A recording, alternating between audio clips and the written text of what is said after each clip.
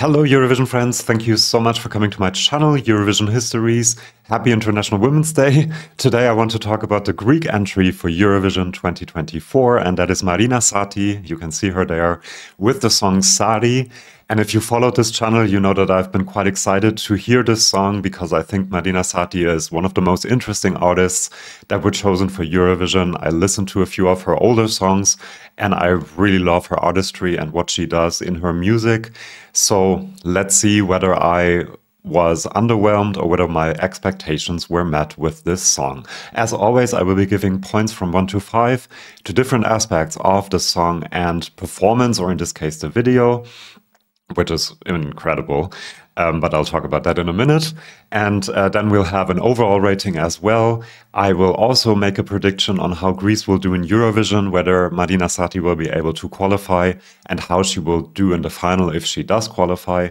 And I also have your votes and comments from the community tab of my channel. Thank you for that. And if you want to participate in that, you gotta subscribe to the channel. Now, usually I start with the lyrics, but in this case, I will go from top to bottom and start with the song. I think this is a bit of a mess, but to me personally, and this is my personal subjective rating, it is a beautiful mess. Because, I mean, I understand that there are so many different elements to it and it's kind of frantic and crazy that a lot of people might not like this.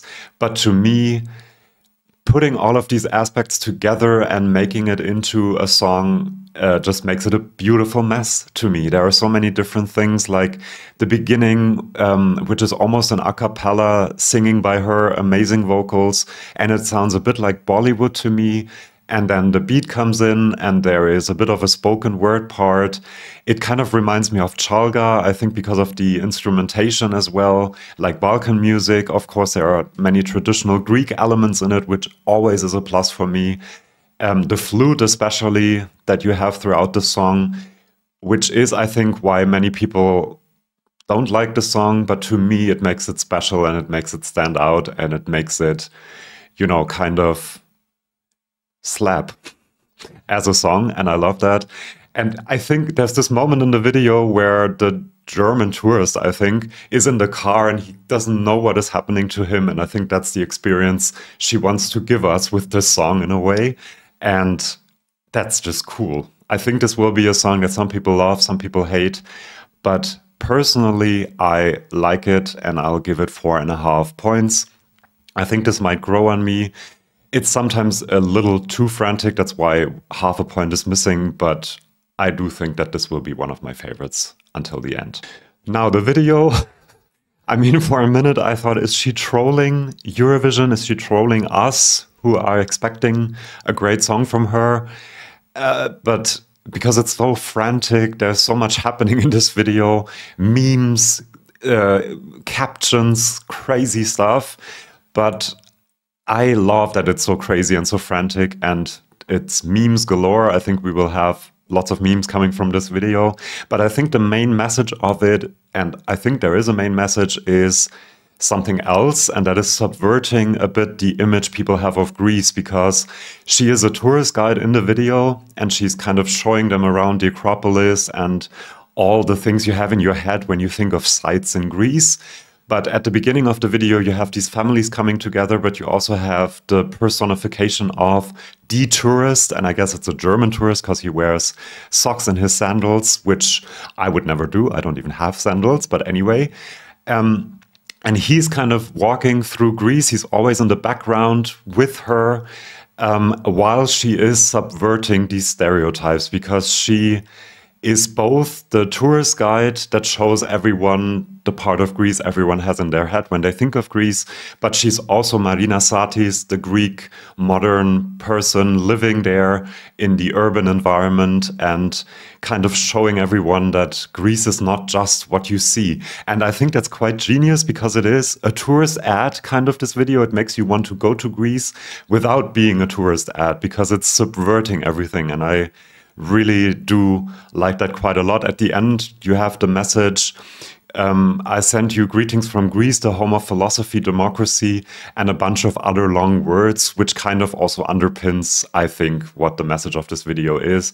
You see so many cool things that are part of these kinds of videos. It also is a bit reggaeton, the song, I forgot to say that, and the video kind of fits that as well, with the cars and the fire and everything going on. And yeah, for it being so subversive in a way, I am giving 5 points.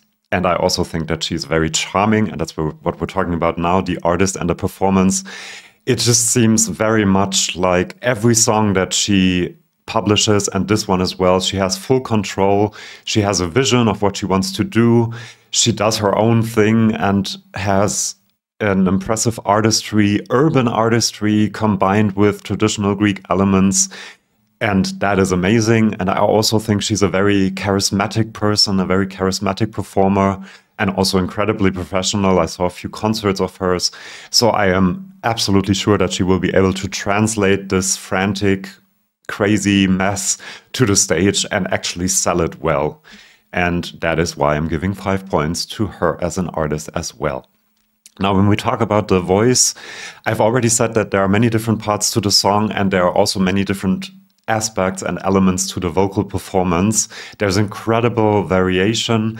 You have the beginning, which is almost a cappella, and I mean, if she can do this live, it will be a moment and something that makes you, look up, even if you're looking at your phone after 24 songs, and notice her. And that is important in Eurovision. And I do think that she can do this. And then you have the spoken word part, you have the more poppy chant parts almost. She knows how to sing, we know that, and it is an incredibly intriguing vocal performance because so much is also happening. I do recognize that there's a lot of production on her voice and processing in some parts of the song. In some parts, I think it's almost 100% natural. So it will sound different on the stage, but I think I will actually like it more with less processing. So I'm kind of looking forward to the live performance. But because there is a bit of processing, it's 4.5 points, which is very good for the voice. Now for the lyrics, there's a reason I did it the other way around this time, because I'm a bit confused about what the lyrics are about, but maybe that's part of the intrigue and the messiness. Let's have a look at some parts of the lyrics. She sings, "If only pain wouldn't come to us, I'm falling and rolling about like dice. I'm forgetting your name and everything's changing abruptly around me." So that makes me think that it might be about a relationship that isn't working anymore because she is forgetting the name of the other person, but it could also be about the anxieties of the world in general because everything is changing around her. And then she continues, "Where's the wind going to take us? I'm falling and rolling about like dice. I'm forgetting your scent and everything's changing around me." Kind of the same message as in the first part. And then "I'm gonna do it my way." And that's kind of also telling everyone, I'm not going to fulfill the expectations you have of Greek music or of the Greek entry. I'm going to do it my way. So let's go on this journey with me. And yeah, I love it.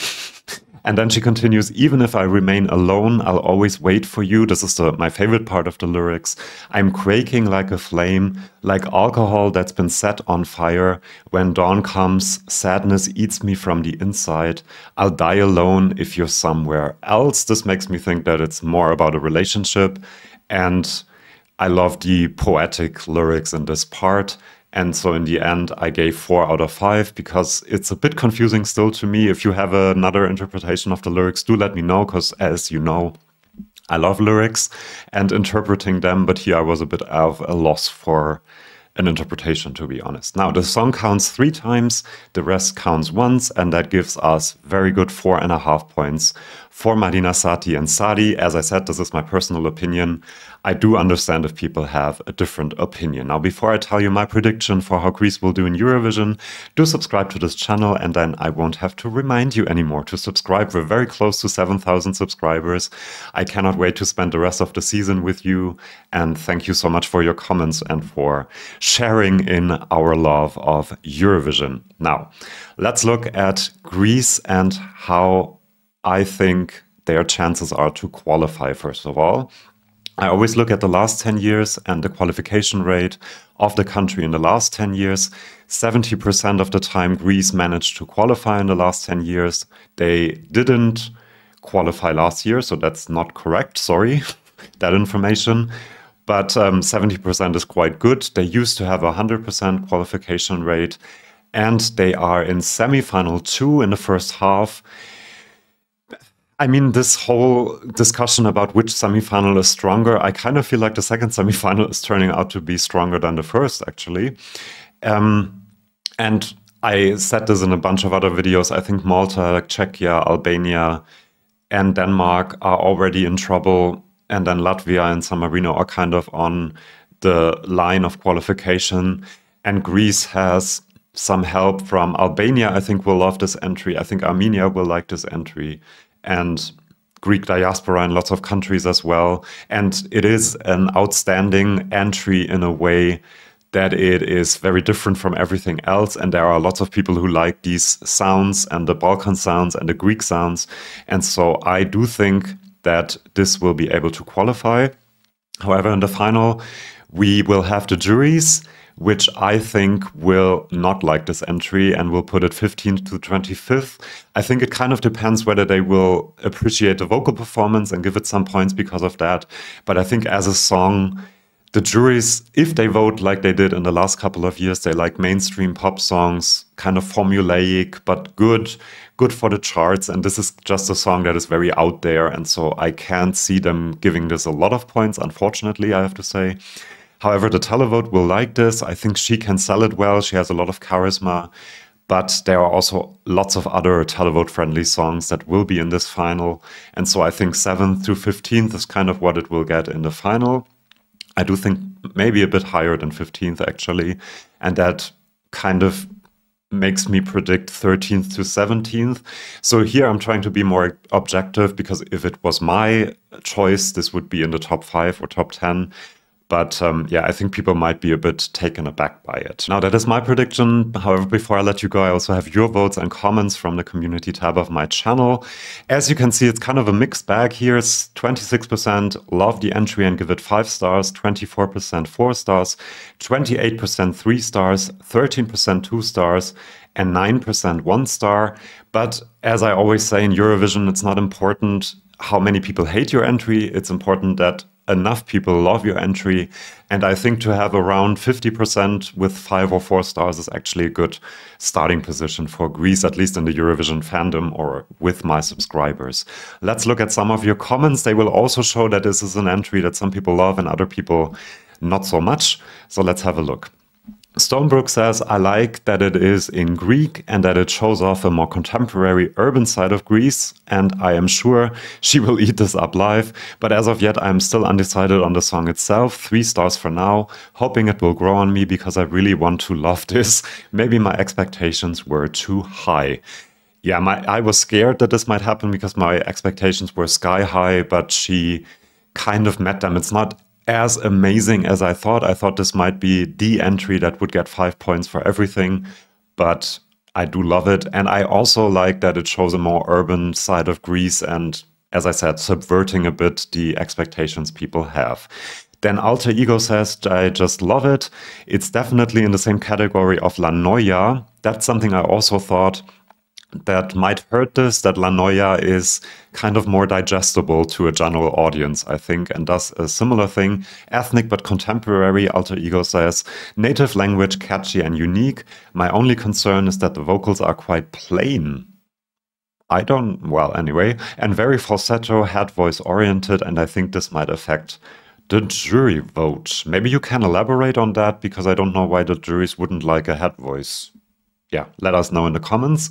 Ozzy Palheden says, my head hurts listening to this song. So you have, I just love it and my head hurts. That shows you why I love Eurovision also, the very different reactions to the same song.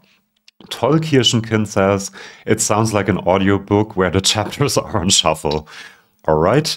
Then Ariane Anderson says, I'm happy that Greece are finally sending an ethnobop again and singing in their own language. There are elements of the song I really like, but overall it still needs to grow on me. Also, I struggle to envision how this will be on the Eurovision stage. Yeah, the staging for this will be, I didn't talk about that. Will be difficult, but I have faith in Marina Satti and her artistry that they will find a way to stage this well. And there was another thing I wanted to mention. Yeah, their own language. I love the Greek language, and I love the sounds and I love the layer it adds to the song. And so I'm very happy that it is partly, at least, in Greek. Flixer2576 says, this is a female ethnobop done right. I am literally obsessed with the messy feel and the ethnic vibes.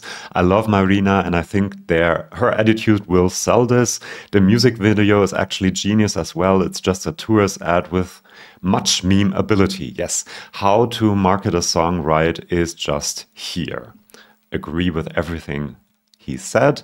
Elmir Lane Nonin says it's decent, but I'm worried this will get lost in Semi 2's first half, where 6 out of 7 so far announced artists are female pop songs. Worried for them all, actually, because I feel like they might cancel each other out if they cannot find much to stand out compared to each other. But anyway, good luck to Marina. Hopefully she finds her way to the final. I mean, they are female pop songs, but Denmark and this, for example, or Malta and this don't have that much in common, I don't think. And I think this actually stands out for the instrumentation and the messiness and the franticness of it all. So I'm not that worried for Greece in this way. I think the others will pale in comparison, actually. Then Something Somewhere Maybe says, I appreciate the artistry and creativity that underpins the song and the authentic representation of Greek culture and modern culture, but the song itself lacks impact for me. It's a bit too chaotic for me to latch onto any particular part, but I'm still glad to see Greece sending a song with such strong character. I agree with that. Then Costa says, as a Greek, I can't say I'm satisfied. Well done. Unfortunately, Zari feels too repetitive for my taste, and it's neither catchy nor impactful enough to compensate for that. However, I appreciate the fact that after quite a while we send a song in our own language, accompanied by traditional Greek instruments.